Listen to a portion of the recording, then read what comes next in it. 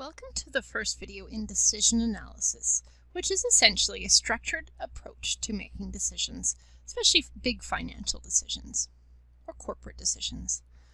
So the tools that we're going to look at in this video series are the following: the expected monetary value, also known as the EMV. That's like your average return, if you will. Your expected opportunity losses, so those are your potential lost opportunities, depending on which decision you make. The coefficient of variation, which is our measure of how variable each of the decisions is, and the return to risk ratio, again, how much return or how much benefit is there compared to the risk for each decision. And then we're also going to look at payoff and regret tables. We're actually going to organize all of our numbers into these tables and then calculate all of these values based off of these tables. And we're also going to get some simple values like our maxi-max and our maxi-min for starters. That'll help us also decide what we should do. These ones are fairly basic, the maxi-max, maxi-min. These are more complex, the EMV, CV, etc., etc. Now, let's start by looking at what's called the payoff table. Okay, so the payoff table, what is it? Well, it's a way to quantify our risk or reward. Okay, it's basically a table with all of our possible decisions that can be made, all of the possible outcomes that can stem from those decisions, and these outcomes are also known as events.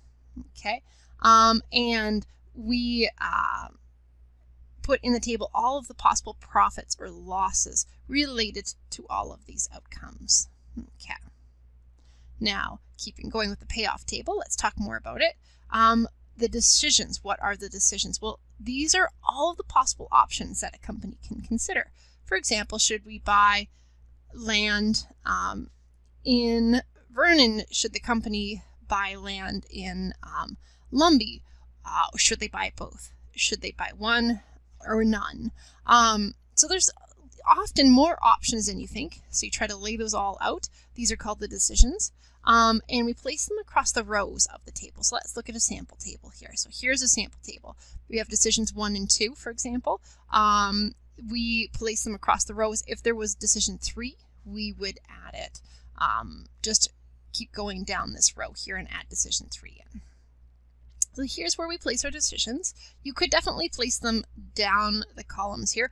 I just always place them across the rows. Okay, and now talking about the outcomes or the events. So these are what the company has no control over, which kind of stem from what decisions we make. So these are all of our possible outcomes, and we place them down our columns.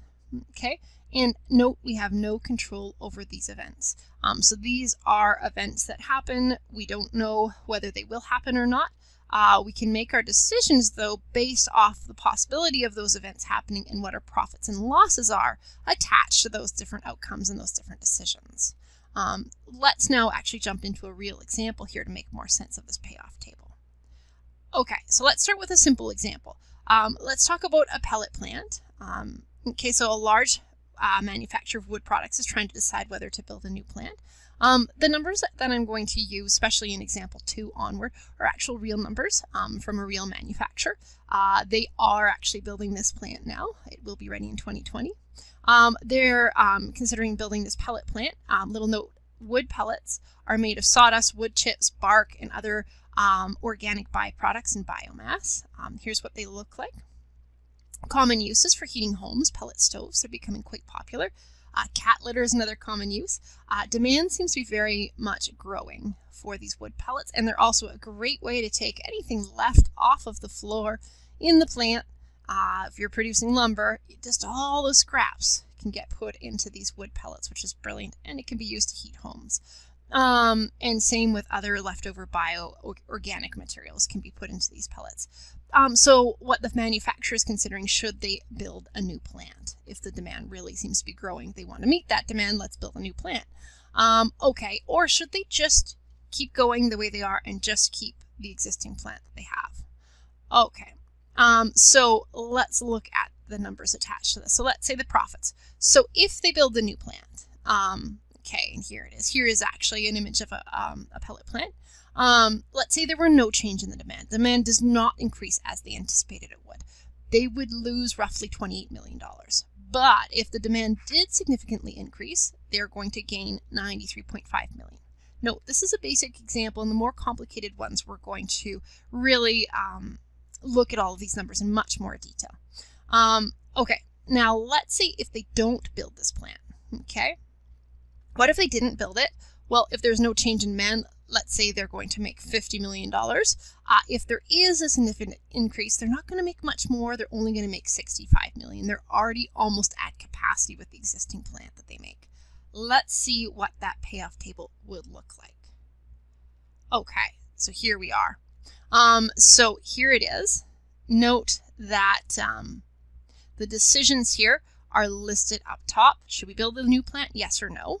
Okay, so they're listed across the rows. Okay, and the events or outcomes are these guys right here. So in our case, either demand has no change or it increases. Those are our possible outcomes.